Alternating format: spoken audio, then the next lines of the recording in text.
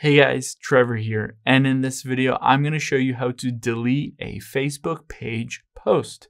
It's pretty quick and easy, so let's jump right in. Now, I'm on my iPhone here. You can do the same steps on Android as well. Let's tap on Facebook, and I'm going to tap on menu at the bottom right. You'll see I'm on my personal profile. I need to switch over to the page. To do that, I'm going to tap the three dots at the top right and switch over to Trevor's Treats. You'll see at the bottom right is the menu icon again. Let's tap on that and let's tap See Your Page at the top left. Now that we're on here, all I have to do is navigate to the specific post. There it is. It says, I love ice cream.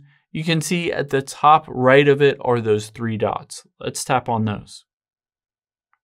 And now all we have to do is hit Move to Trash. Now you can, if you wanted to, hit Edit Post and change the privacy from public to something else.